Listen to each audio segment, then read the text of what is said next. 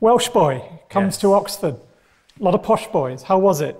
It was, let me just talk about Doctor Who when I was there. I came here in 1981, which was the first season of Peter Davison. And in those days, you will have television, you know, in your phone. There was one television in the college at the bottom of the second staircase on the left. And this was one television. And if you wanted to watch Doctor Who, it was just potluck. It was just if you went there, and if there was rugby, there was often rugby on BBC Two on Tuesdays at the same time. So you'd sit there. There were like 3 of us that liked Doctor Who, and if all the lads arrived going rugby like that, they'd turn it over. I can remember the awful episodes I missed, awful nights where they'd come in and turn it over. There was nothing you could do. You couldn't download it. There was no iPlayer. There was no repeats. That episode was lost. I can remember episodes that I missed. That's what it was like. Actually, my mother had bought a VHS player at home in Swansea, so I did see it. I begged her to. It was like, that's when they were kind of brand new then.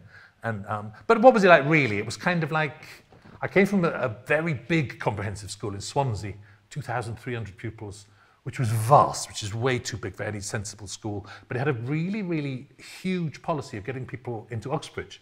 And 12 or 13 in our year went, which is a big sum. It's a big sum now. At that time, that's extraordinary. Yeah. There was a woman there called Iris Williams who was the deputy head teacher who had a policy of like, I think she ignored the rest of the school, but she had a policy of getting people into Oxford and Cambridge. We had like Monday lunchtime classes in how to answer the entrance exam and stuff like that. So there was, you know, if we did well, there was not a pressure, but there was a good system to do that, and I automatically. So to be honest, it was all kind of a little bit automatic. It was all kind of like, I was clever, so yes, I passed that, but then I came here for an interview, and I passed that, and I passed my A-level, so I didn't come in with any great thought, really. It was kind of like, and really, I don't know, if you look back, you're a bit of a twat at 18, really. It's like, I probably would I have a gap here now? I don't know, it was just a different one. I was so young. I just came here and did it, really. I kind of feel like I didn't really become myself particularly till afterwards, till I went and got work and a job. And I had a very nice time here. Did you do any work, or did you put on plays? And you drew cartoons? I did cartoons for Charwell and ISIS, and I did a lot of acting.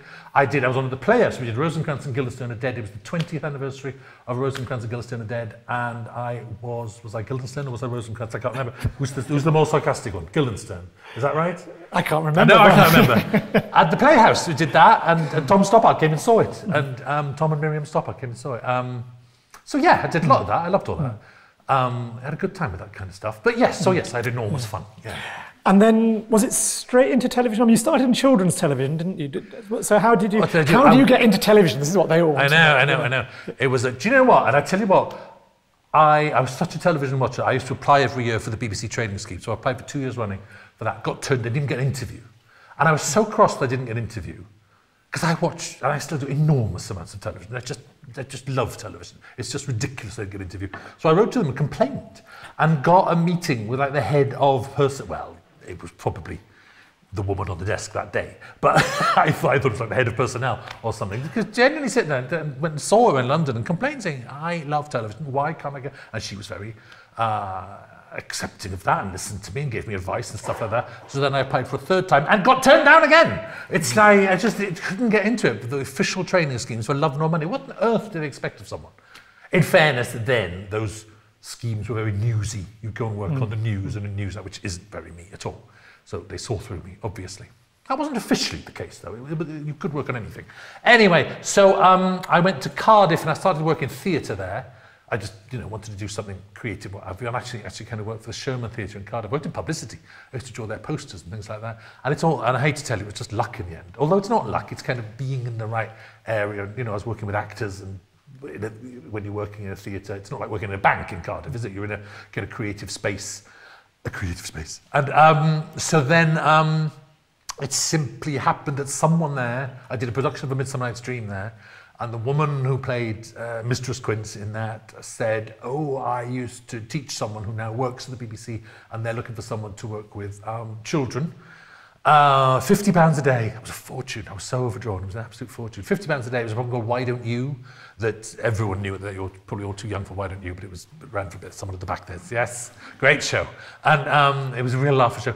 And I went for the interview, and to be absolutely honest, I think I was the only Welsh person that went for interview. So I think I got the job on that. There was one lad from Leeds and one woman from Scotland. So I think by dint of being Welsh, it was like, oh, we'll have you. And that was it. And then I loved it. That was like in. And then I literally walked into a television studio for the first time in my life. And I was like, oh, I've come home. I just absolutely felt like, wow, I'm home now. This is where I'm meant to be. Loved it. And one of the threads running through your work is an influence of soap, family drama. And one of your early works was a soap-influenced sort of working-class Catholic family in Liverpool. Wasn't it? Right, that wasn't so much me. Yes, that was partly me. Yes, I had a lot of input into that. It was a thing at Granada called Spring Hill. It was mad. It was actually created by Paul Abbott's, a man called Frank Cottrell Boyce as well. Frank Cottrell Boyce, famous Frank Cottrell Boyce now, and Paul. Yes, that was a soap opera set in a council estate in Liverpool, in which the Antichrist was born in this Catholic family. That was a bit mad, wasn't it?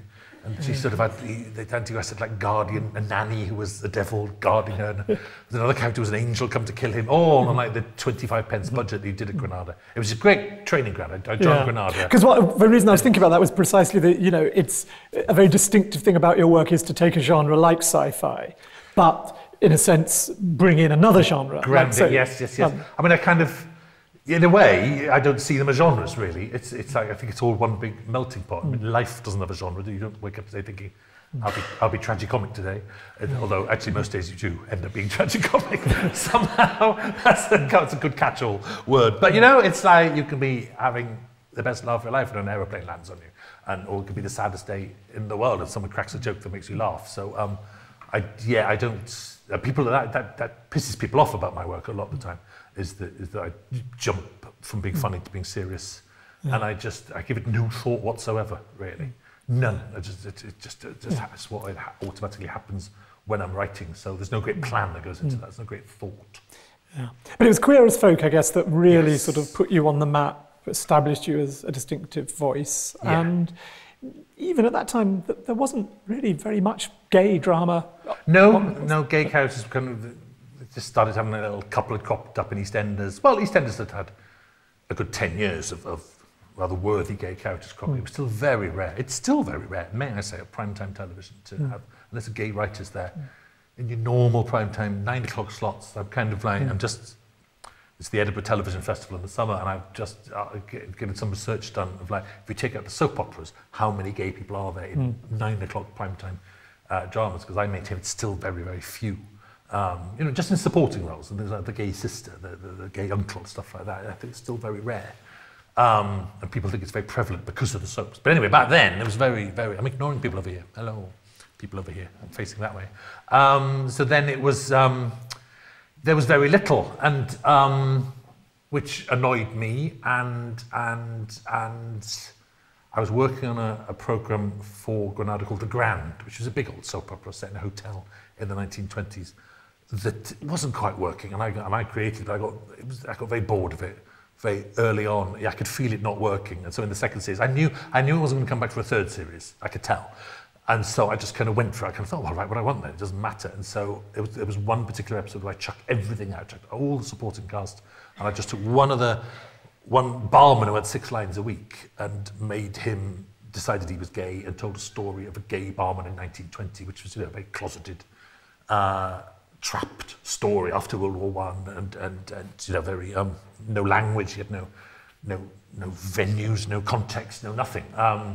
No culture, nothing. And it was literally a good piece of... My writing went like that. It was instantly better. It was instantly better than every other episode. And caused a bit of fuss in Granada, not because it was gay, but because it chucked out all the regular cast. This is a show that had Susan Hampshire. You're too young to know Susan Hampshire. But it had big stars like Susan Hampshire and Tim Healy, who were paid to be in it every week. And I gave them 3 lines and got rid of them, all to focus on the barman. So that's why it caused a fuss. The bosses were like, you can't have Susan Hampshire with 3 lines. She was fine. She was like, oh yeah, I'll have a week off, lovely.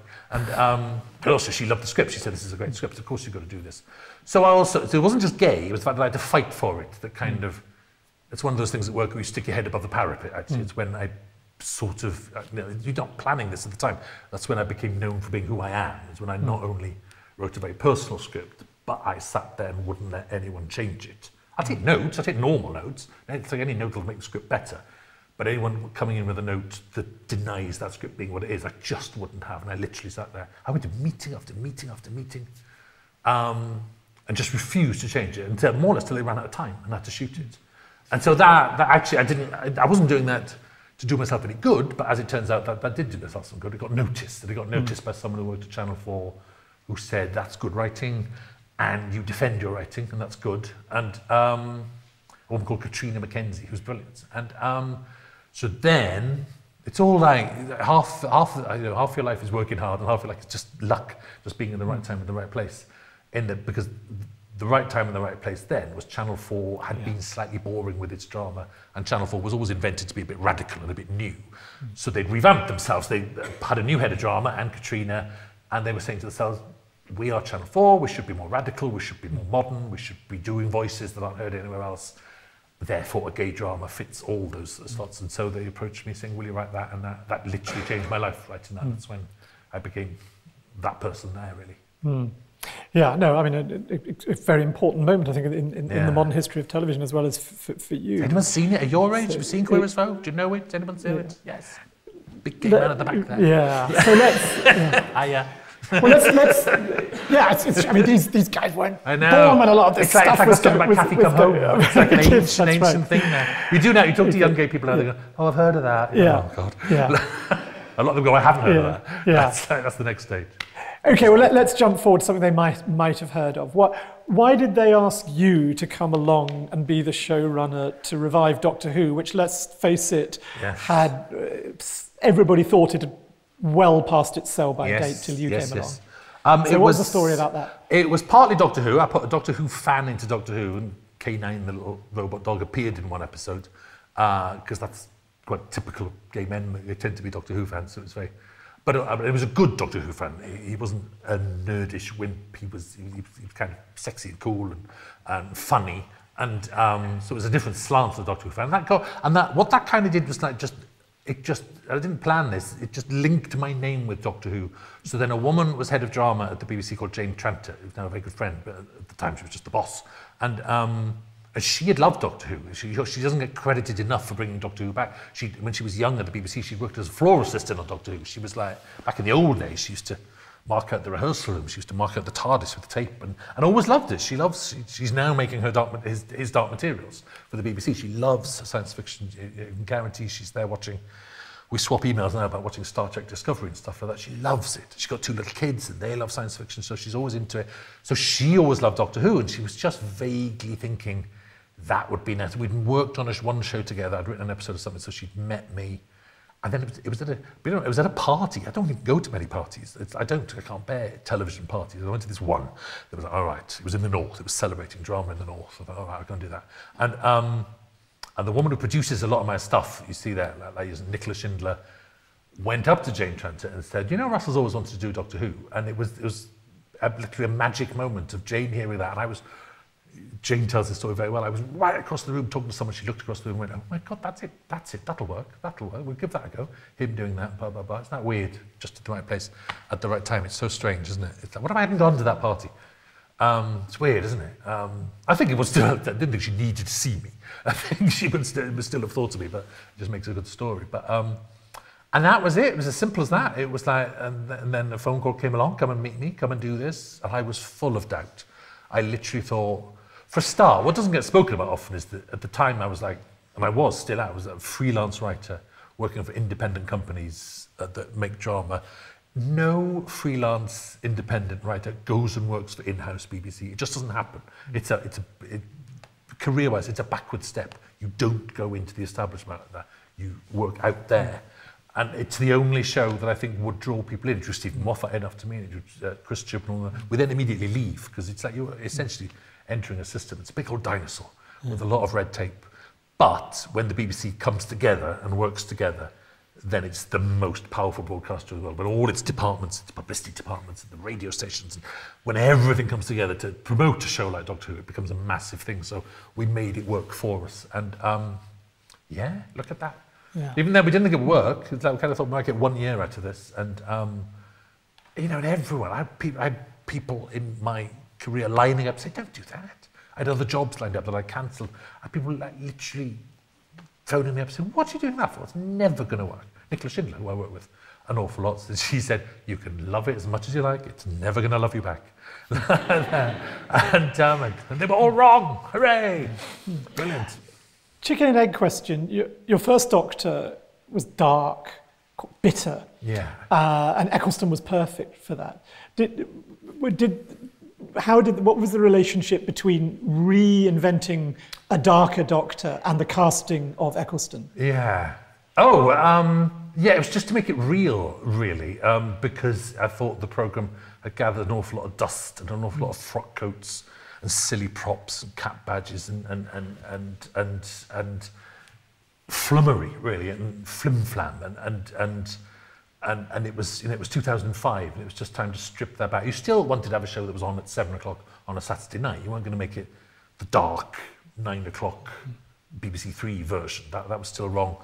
But you just wanted to attract a great actor and not a celebrity turn. I mean, when it was announced, when its return was announced, all the newspapers were saying, well, Paul Daniels could be the Doctor. And you go, how degraded is this part that people are suggesting, the bookies are offering odds on a magician playing him. You might as well have Ali Bongo playing him. Another one before your time. But and I took that very, very seriously. This is degraded, and this is toxic, and it's wrong, and you've got to lift it. So you need a great actor, so you need a well-written part, in other words. And also, it's a whole kind of thing of like, he wasn't just dark, because he was enormously entertaining in places. It's like, what people don't take into account much is the change in production. In the old days, it was a studio-based drama with 4 cameras. So that's like making something in the proscenium arch. Essentially, people sit there, like you and me. If you're in a television studio with 4 cameras, you can't do much except you have to stand in a position, that camera has to have an angle on you, and that camera has to have an angle on you. You can't move much from here, otherwise that'll lose, and there's a 3rd camera with an angle on you.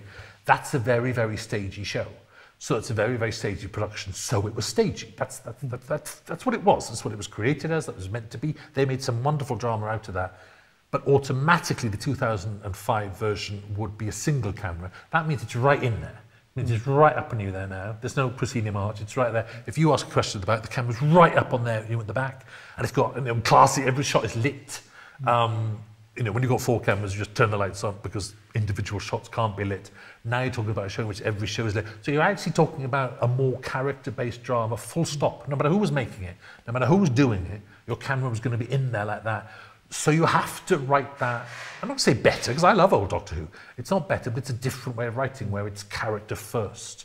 It's the emotions to the front. And so then you do start to explore things. Like if you've got a lead character, you're not going to juggle fruit all day long, is it? The darker is the one place to go with someone like the Doctor. And so I think the great change, I think the defining difference between, we didn't plan this, I've only realised this, the defining difference between old Doctor Who and new Doctor Who is that new Doctor Who is about the Doctor. It actually never used to be. It used to turn up and have a marvellous time, and it was about the monsters, and it was about their plans. Of course, it was about life being lived as a time traveller. Now it's about him and about his companions. It's actually about their souls on their adventures and how they feel, how they live. And that's not so much the writer. That's not a great plan I came into it with. That's simply where the camera is. If the camera's right there, then you've got to write for that. You've got to do that. You've got to give that camera substance. It's fuel for it. Yeah, but what you did do that nobody had done before, and that I think turned it into a show for everybody, not just sci-fi fans, was the way you developed the family and the backstory of the companions, and particularly with Rose and Jackie, Rose's mother, and that sense, and that is where some of the soap element is coming in. Yes. I mean, I didn't think of it as soap as such, because soap, I think of soap, but no, I know what you mean.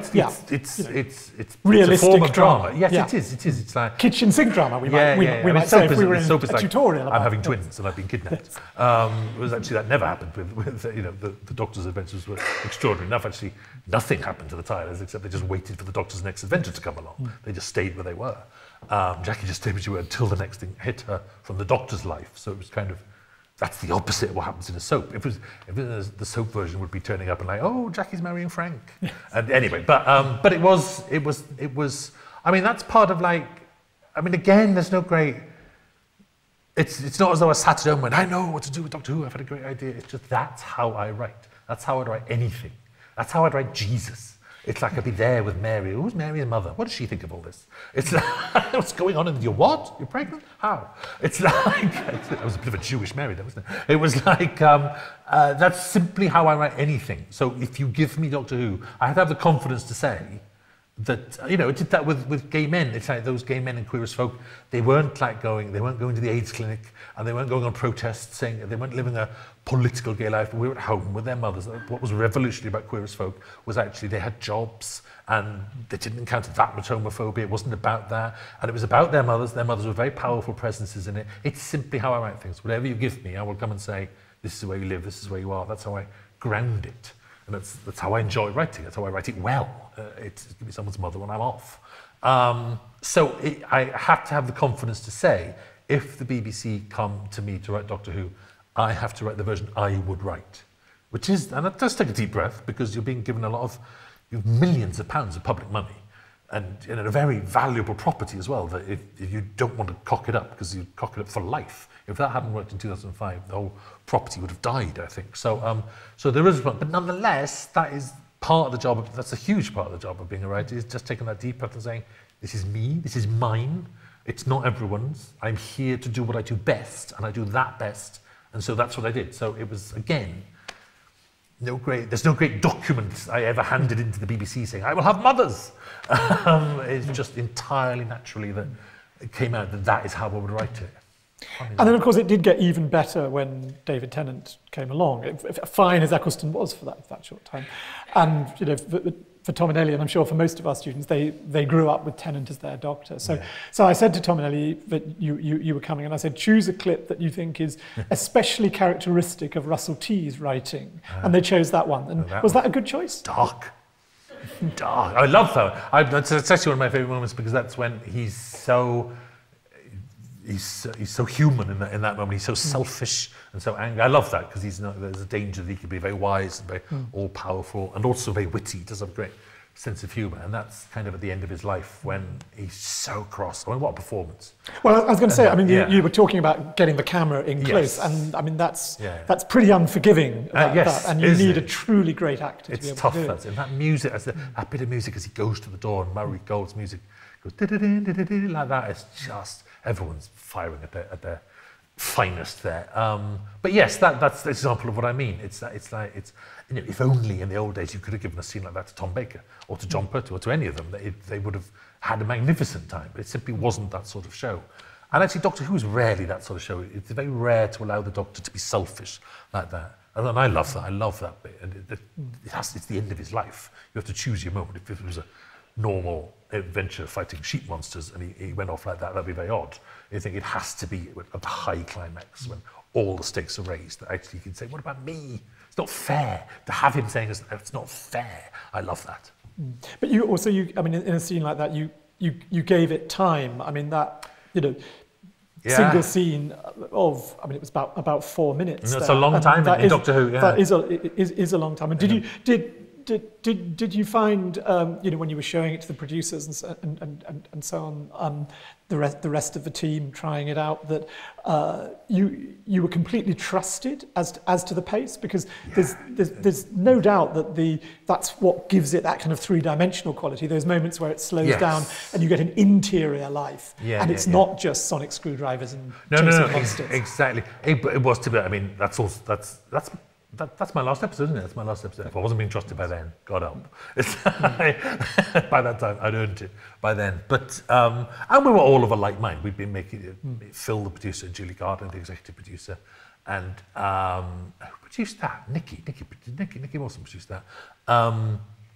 We were of a like mind. That's why we all worked together well, that we agree. But by that stage, no. By the time we got David Tennant, and that's going out on New Year's Day, that went out, it's like, there were very rarely arguments about that kind of stuff. Once you got a big dramatic scene like that, there was no one saying speed that up. There was no one saying cut that down. Yeah. I mean, it might have been. I bet in the first edit that was even longer, because looking back, I bet there's probably like, if that's 4 minutes long, I bet there was a 6 minute long version. And that suits it. I bet, and that's what I would say. They go, that's too much. Actually, cut that and cut that and cut that. I think that I can see little trims here and there in that scene, and that's, you've still got to keep a pace to it. Do you have a favourite episode written by you? Oh, no, I can't say that. You can't say do you know why? I'll tell you why. Because what I always get asked is, what episode do you hate? It's like, fans That's going to be my next question. Fans was there. What a question is that? And do you know, I never answer that. Partly because it's like, people love being in Doctor Who. It means an awful lot to actors being in Doctor Who. And seriously, because it's a child thing. It's like everyone who appears in Doctor Who, their kids will watch it. Or if they haven't got kids, their nephews and nieces or their neighbours' kids will watch it. And you know, and all right, not every episode is as good as every other episode. But I always think there's someone who's appeared in an episode and they're so proud of it, and it's their one episode of Doctor Who, and their kids are proud of it. And the last thing you want me is me to pop up on YouTube and go, oh, that episode's rubbish.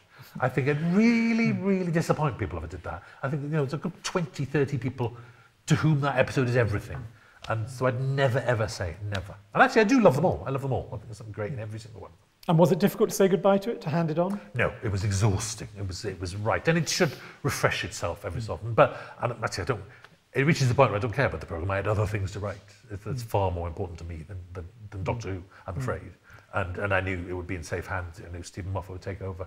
And it's about time, and David was leaving. It needs a new Doctor, so that was all.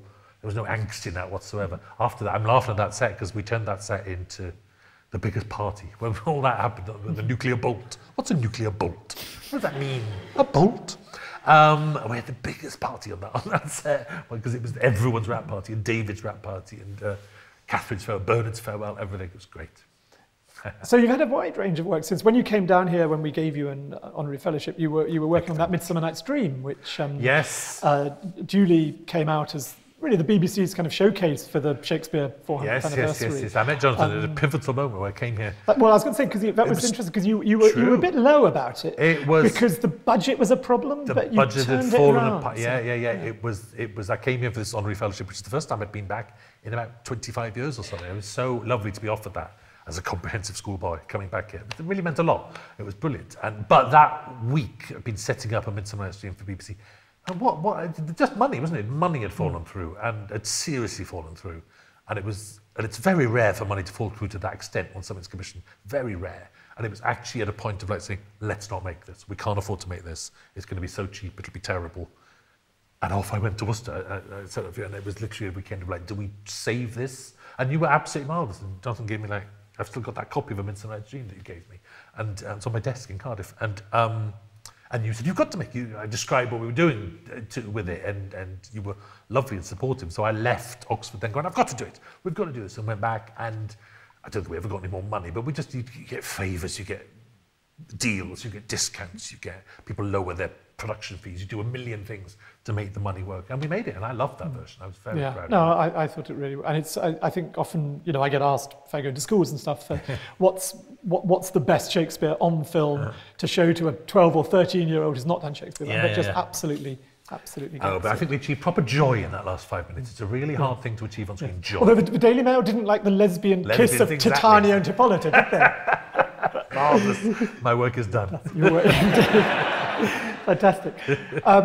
Now, on the subject of kisses, we had a little clip there from A Very English Scandal. Yes. That was stunningly good television, but I think you said you were almost surprised as to how successful it was. I was. I think it was like, I think when we were making it, I kind of thought, well, it had Hugh Grant in it and Ben Whishaw. I mean, that's kind of a sign that it's obviously got a certain quality to it. But I think I thought at the time, it's like, it's wood-panelled rooms, it's people in the 70s, it didn't, you know, Jeremy Thorpe was never Prime Minister. It would have been twice the scandal if he'd been Prime Minister or if he'd ever been in the running for Prime Minister. He wasn't. He was quite a low-level politician in his way. And no one died. There was no actual assassination. So I was very much aware of... There's a dog? There's a dog. The dog died. I hate dogs. That's why I agreed to write it. I was like, I can kill a dog. Marvellous. I do hate dogs. And I never had a pet. And... so it seemed, I thought, is this lacking all the prerequisites of a great Sunday night drama? There's no murder. There's only a dog. No one becomes Prime Minister. No one goes to prison. It's very odd because the reason why I was worried about it was the Jeremy Thorpe scandal is often kind of referred to as the trial of the century. The trial was the big thing, and which is great. But actually, when I wrote it, of course, the trial isn't the biggest thing in the world if you've had 2 hours of drama showing you exactly what happened beforehand. So we kind of got to the third episode, which was the trial, and I thought, oh, this will be easy. And I sat there and went, oh my God, there was nothing. Because actually, nothing much happened in the trial apart from everyone saying what happened, which is shocking, but you've done 2 hours showing that. So it was a drama in which I was convinced it stumbled at the end, but actually, to be honest, I wrote that well, and I pulled so many tricks out of the bag. I used every trick in the book to make that 3rd episode work. Of completely invented conversations, kind of completely invented kind of confessions. There's a moment of Norman Scott in court saying, you know, I was vile, I was queer. He never had that moment in court. That's completely invented. And on a programme that was fact-checked by everyone in the BBC, you have to get everything checked. I literally sat there defying every lawyer. They say, he didn't say this in court. I was going, tough. I just started going, tough. Do you want a drama in which nothing happens at the end? In a drama, of course, you've got to give Norman Scott his moment in court. You can't not have that. And in real life, I'm afraid he just mumbled and stuttered and kind of fell apart in the witness stand. Understandably, because he was under so much stress. So I had to kind of fake it in the last hour. So maybe that's why I felt odd about it. Felt, you know, you shouldn't do that, really. You should really get enough drama out of what really happened. But I did have to fix it in the last hour. But it worked. I love it now. Those were my doubts beforehand. Yeah. I think a lot of us thought it was the best performance of Hugh Grant's life. Was he happy with? I mean, how was it working? How was it working with Hugh? How was it, Hugh? I think he knows how good. I think he's very genuine. When you read interviews with him saying, "Oh, I hate acting," and I don't think I'm very good, he really means that. That's not a shtick. He's quite unhappy when he's acting, but he does know fundamentally underneath it all how good he is, and he grabbed that. I mean, that's nothing to do with the script, nothing to do with the director. Actually, that was him grabbing apart, and he had always genuinely been fascinated by Jeremy Thorpe. That's how we got him, actually. He loved the story, and he's magnificent, isn't he? He's absolutely magnificent, and Ben Whishaw, very lucky. Happy days. Yeah. So coming bang up to date, we're now 2 episodes into your new series, Years and Years. It's had fantastic reviews. Emma Thompson has watching Hooray, nods. Too busy revising. Too busy revising, exactly. An hour off on Tuesdays. Sort of Emma Thompson is sort of Katie Hopkins about to become Prime Minister. Yes, Emma Thompson and Hugh Grant have decided to work with people who were famous 30 years ago. But tell us a bit about the origin of that, because once again, it's very much a mixed genre thing, and you're doing an awful lot in it. There's a lot of plot lines, a lot of characters. It's kind of it's just, I always think television's very removed from the world, from the real world, and you know, I have done an awful lot of vampires and spaceships and you know, murders and detectives. That's what television is, all genre really, an awful lot, even if it's a rom-com or stuff like that. And I do sit watching television thinking there's nothing of the real world in there. And I love it when they do things like, sometimes once a year on EastEnders they'll pull something out of the bag and they'll refer to the general election that's that day or something. And I love those moments. They sizzle. You suddenly think, I remember they did it in the early days of EastEnders where you saw in a general election, what year was the general election, 1983 or something, 84, you saw how everyone voted. You saw the realisation that Dirty Den was a Conservative voter was a really great moment. He was a Tory. It was like, wow, you know, someone thought a pub landlord in the East End would be voting Labour. And that's a very primitive view of what a Labour voter is. And actually, of course he was a Tory, look at him. And so I always found that fascinating. I've always loved that. And of course, drama takes so long to get made. It's very divorced. All drama is very divorced from the real world. All of it, even on stage a lot of the time. Because it might take a year to write, and then it might take 9 months to make, and then they'll often sit on a shelf for 6 months. Something might be 3 years out of date by the time it gets to screen. That's normal. So I just wanted to do something that had now in it. And you know, the whole device of it, for those who haven't seen it, it moves forward in time. It starts in May 2019 and then whizzes forward 5 years to 2024, which isn't, you know, a futuristic future. It doesn't have flying cars and monorails and stuff and zip suits and jetpacks.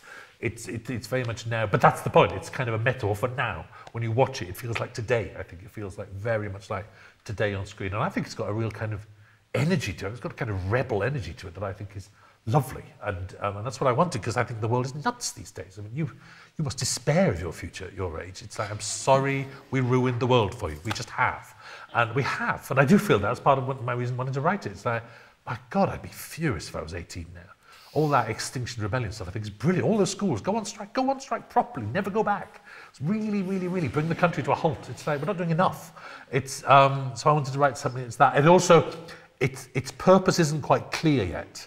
And you'll see its purpose in episode 4, which, and I'll talk slightly about that now without giving away, but it's like, we're actually very safe in this country. It's like, you might, you know, God knows, some terrible families and some terrible things happen, and people go to food banks, but actually in Britain, most of us are kind of all right. We kind of go to bed to sleep in, and we don't wake in terror in the night, and our lives are fine, and we'll mostly probably die of old age if the world keeps going as it is now, quite comfortably. And actually, we are just 1,000 miles away from continents in which there is terror and violence, and that's completely normal, and in which there are massacres, and you know. And you know, a couple of years ago, that toddler was washed up on a Greek beach, and we all went, "Oh, we all went. That's terrible. That's the worst thing that's ever happened. It's all going to change. It's all going to change." Nothing changed when that happened. Nothing changed when that child was washed up on the shore. Nothing. In fact, it's got worse. And so, a lot of the point of years and years is getting closer. We put them through like nuclear scares. We put them through runs on the bank. But it's like that.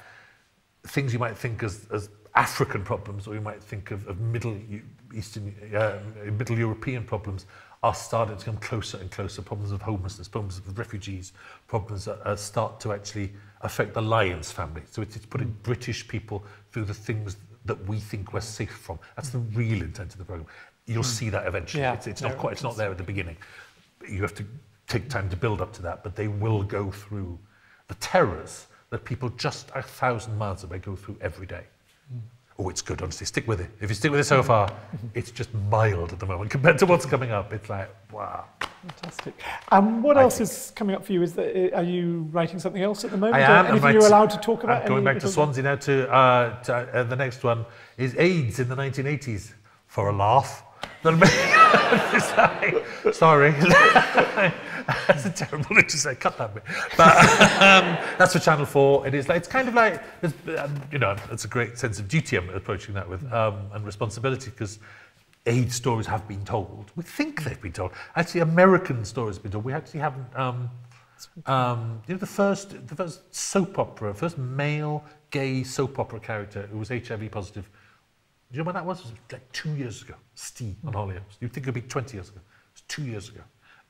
You think these stories have been done, they haven't been told. And the story of it's the story of 3 boys, 18 years old, one from the Isle of Wight, one from Wales, one from London, just being 18 years old, going to London in 1981, which is the year a plague descended upon them, and how they lived their lives set against that background. So it's hopefully going to be very powerful. And it's not just about death. It's not just about dying. It's about the resistance and the fight and the joys. But also the joys of being 18 and living in London. And so that's a big piece of work, and that'll be filming in the autumn. That'll be with you, maybe this time next year, I think, or something. Fantastic. We can't wait. Well, Russell T Davies, Honorary Fellow of the College. Thank you so much for talking about the wide range of your work. Thank you. All right.